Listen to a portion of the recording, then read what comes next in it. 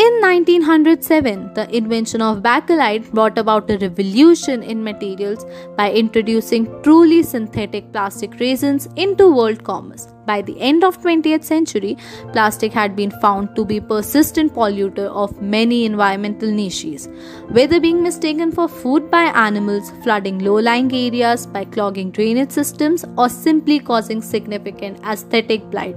Plastic have attracted increasing attention as a large-scale pollutant. 9.2 billion tons of plastic is estimated to have been produced from 1950 to 2017, and more than half of this plastic is produced since 2004. If this global trend of plastic demand continues, it is estimated that by 2050, the annual global consumption of plastic will reach to 1100 million tons. Today, the average consumer comes into daily contact with all kinds of plastic materials that have been developed specifically to defeat natural decay processes. Materials derived mainly from petroleum that can be molded, cast, spun, or applied as a coating.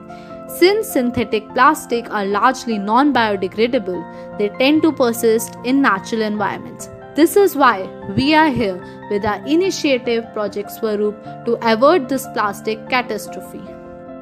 Project Swaroop, literally translating to form, was initiated on 2nd September 2021 with the aim of working towards solving the plastic crisis by repurposing and rethinking the life of single-use plastic products.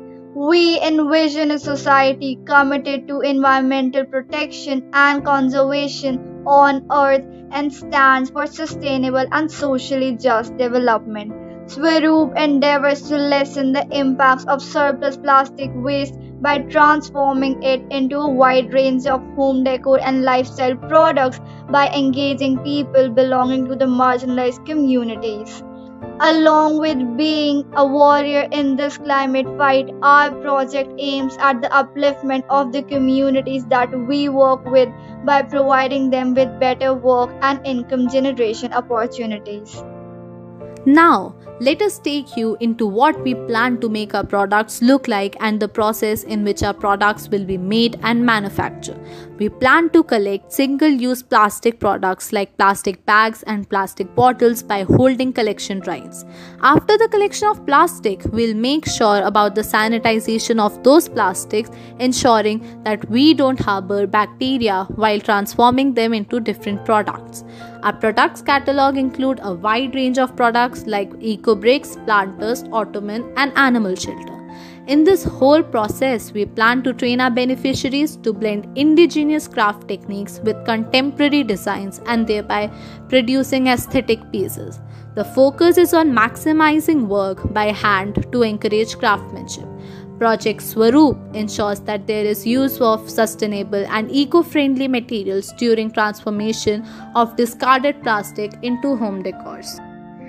In India, there are a number of people who do not have any decent source of income and may suffer from discrimination and subordination. Some of the marginalized groups that we aim to empower are women and the rag pickers. Under different economic conditions and under the influence of specific historical, cultural, legal, and religious factors, marginalization is one of the manifestations of gender inequality. The harsh reality of today's world is that women are always marginalized relative to men in every country and culture. In order to change this reality, our project strives to involve as many women artisans as possible.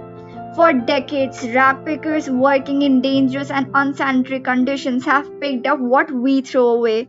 Unfortunately, most informal rag pickers remain invisible. Between 1.5 and 4 million rag pickers in India work without any social security, health insurance, minimum wages, or basic protective gear. Predominantly women, this army of rag pickers is the backbone of traditional waste management in most Indian cities. By employing skilled people who are in the need of employment, will help develop our vision into action.